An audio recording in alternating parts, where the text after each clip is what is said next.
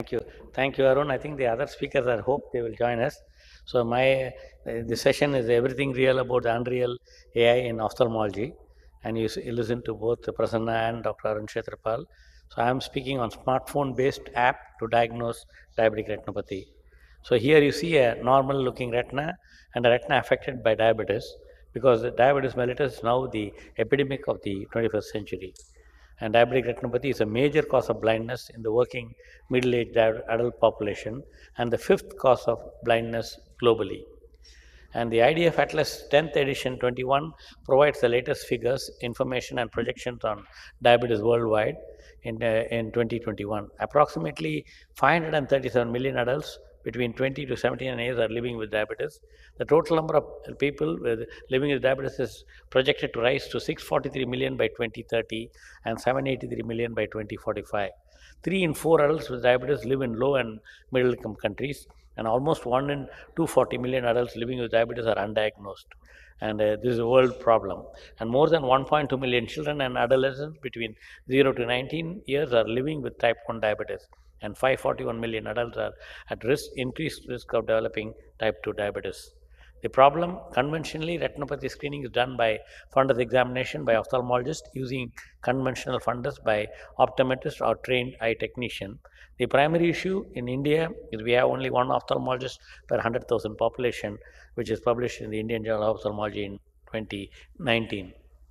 70% of Indian population resides in rural area or urban slums, and low awareness or ignorance is a problem. And we are working on the patients walking into the OPD. If you ask a patient with diabetes, they don't know that the diabetic patient may go blind or may have retinopathy. Thirdly, follow-ups are required for years together, because diabetes once sets in, it is up to the grave.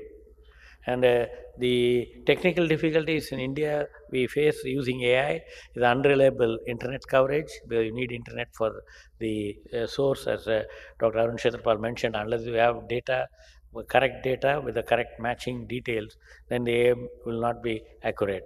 And the deficit in supply of electricity in many areas, and a shortage of trained medical staff for operating conventional fundus camera, and portability of fundus camera. And the solution, these issues can be solved using computer machine learning. Just now, Arun Kshetrapal mentioned AI for analysis of retinal images in people with diabetes, thus solving at least some part of the problem. This is again published by Dr. Atul Kumar and team. And this definition I like, the AI, the way forward. Intelligence is the capacity to analyze, think, make a decision, and categorize. And that's what, like, the common sense is commonly not available. And people have, they don't use it. The artificial intelligence involves formulating a specially made algorithm according to our needs to develop this capacity and include it in an electronic device like smartphone. So the role of the AI system, integration of retinal photography and artificial intelligence, AI-based grading and diagnosis system for referable diabetic retinopathy, performs the following procedure fully automatically. That means you don't need a person to do it. Identifies fundus features, classifies image quality, classifies the existence and severity of the disease, and all these are based on deep learning technology. That means you keep on feeding the computer with images, with the details, and say this is normal, this is background diabetic retinopathy, proliferative diabetic retinopathy, diabetic. So it picks up the features, and that's how AI, which Google found out the retina belongs to a male or a female. I don't know what's the application, but that can be found whether it belongs to a male or a female. And we have no way to find out as a human when we examine a retina photograph whether it belongs to a female or a male. So the way to go, and this is what I learned from the cancer people, where they have to screen, diagnose, and treat. Because if you don't, if you only screen and diagnose and then leave them without treatment, and I think that's a sin.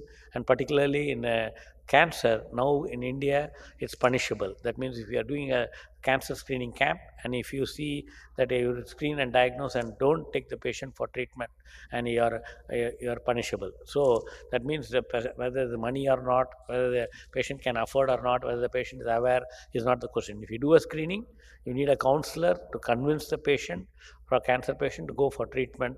Otherwise, they say don't do the screening, because if you screen, diagnose, and leave them, in particularly in diabetic retinopathy, we can have patient can go blind, not may go blind. And the second, we found in the Smart India study by Dr. We have a lot of speakers not come, so we will do that. Thank you. So, in the Smart India study with Dr. Shobha Shivaprasad, Dr. Rajiv Raman, and Dr. Kim, and 20 centers in India, we found we have vision-threatening diabetic retinopathy, and the patients are not willing to come for treatment because they have 6/6 vision with advanced proliferative diabetic retinopathy without macular edema, and they need laser treatment or injection. Unfortunately, they don't want to come. They are afraid that by treating you lose the eye. So that in India we have another problem where after diagnosing, and there are a lot of NGOs available for doing treatment, patients don't want to come. And so that's why unity is his strength. We need more working hands, and we have to make use of minimally trained staff already available. We arm them with AI to bridge this gap.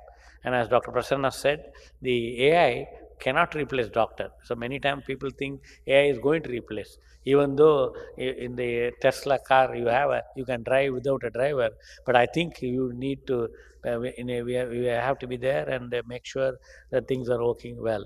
I mean, even in the plane you have autopilot, and plus also the various computer landing systems, the CLS, but still you need the pilot to be there to manage the weather disturbance happening. So the role of doctor is never going to be go away. And I always tell, whatever computers have come for even hospital management software as well as now the AI, still you need to touch the patient. That means you need to treat the patient with whatever injection, laser, surgery, and for that you need to touch the patient. And that's important because the human touch I call with the high touch, that is the technology also. You need to be a good human, and because you're treating another human being. So we have this pre-camp awareness, which we do it in entire slum of Mumbai, assembly of diabetics, capturing of the images and uploading. Either we use, right now we are using the ophthalmologist, we use AI, we also use optometrist trained, and also image graders. And this is the thing I'm suggesting as a AOS president in 2019. This is what I wanted for the entire India for doing the nationwide screening. So you have the AI, machine learning, deep learning, and then we have the explainable AI. So there is no financial interest. I am working with Remedio, where our hospital, our foundation, in my parents' name, Kamala Sundaram Foundation, earlier known as the Aditya Jyoth Foundation for Clinical Eyes, has published first of its kind world project for the screening of diabetic retinopathy using of a non-skilled worker. That means any school dropout, we train them and make them a semi-skilled health worker. That means one skill is to use the fundus camera, either using the mobile or that 4S, and an AI deployed on a smartphone, non-mydriatic retinal camera, and we are doing that in the municipal dispensaries in Mumbai from 2017. And the computer is trained to accept retina pictures properly taken by the trained semi-skilled worker, compare it with the thousands of previously provided diabetic retinopathy pictures, which is there in the mobile phone, and based on that notify the staff which patient needs to be referred to ophthalmologist labeled as referable diabetic retinopathy. Thanks to the media software from Singapore, which now has been taken over by Remedio, which we incorporated the AI in the mobile phone. And the Remedio fundus camera on phone can be mounted on a suitable bike for transporting for screening purpose. Like here, you see, you can use it as a handheld, but I like the patient to be stable, and the examiner or the semi-skilled worker to be stable, so that you can have the chin rest, and then it's cost little extra money where it can be mounted on any table. The advantage of using the system is I don't have, as I said, financial interest. There is the mobile phone can be charged, and the infrared device can be charged.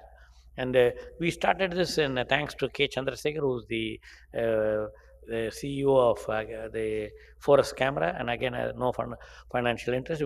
I gave him the idea in the Agra All India Ophthalmic Conference in February, and then in March we inaugurated. You can see that time the 95-year-old grandmother with my late father, who inaugurated along with my best friend Shivanandan, who's there supporting all my services, where we carry the Forest camera in the motorbike, and nothing happens because the optics are kept you will be seeing in the video.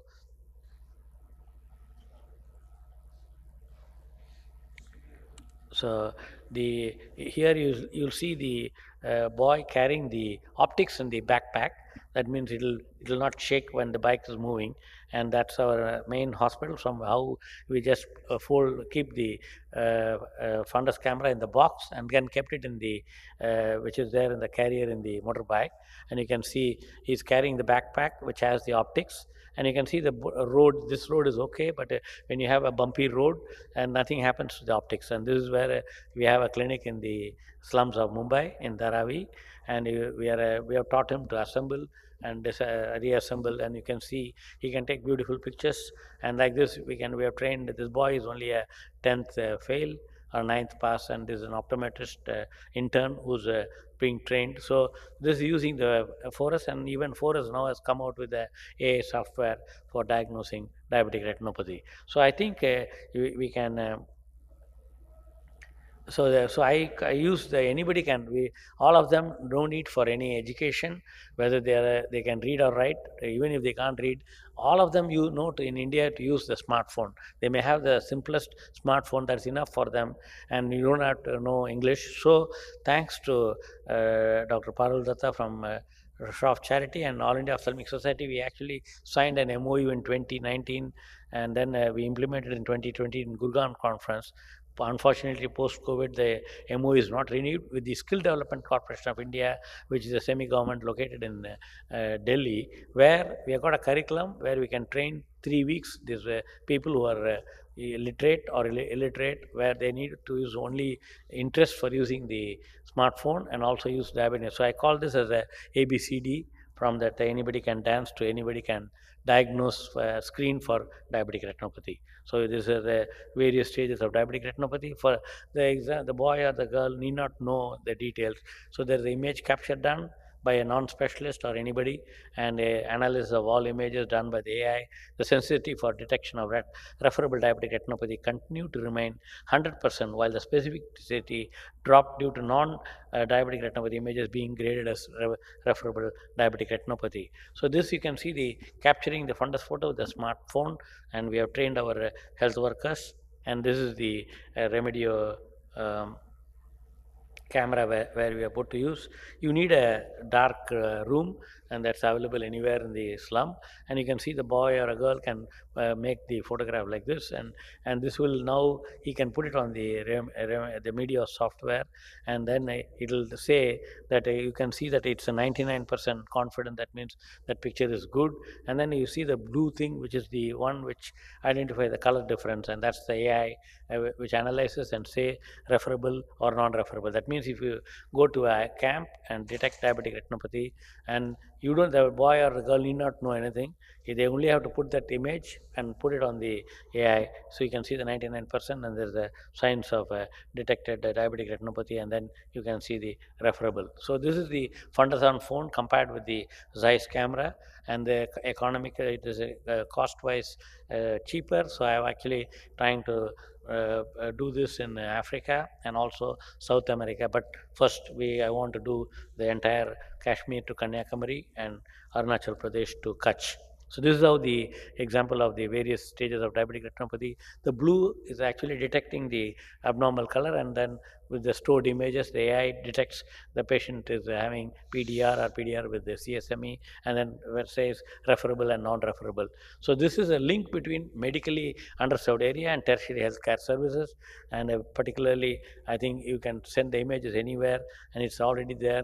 And that's as a president of All India, I made this Jyot Jalao called the screening through teleophthalmology for prevention of diabetic blindness. And the same auditorium in 2019, as a president of All India, there was a movie made which is there in the YouTube, where it was in the International Advertising Association India chapter, where we conducted a competition and made a diabetic retinopathy awareness, and about 4,000 times it was screened in the national television. We also did this in using with the Remedio staff and our foundation staff. We used 13 fundus on phone devices like this, and we came on the Guinness record, where we have 649 diabetic patients were screened using fundus on phone.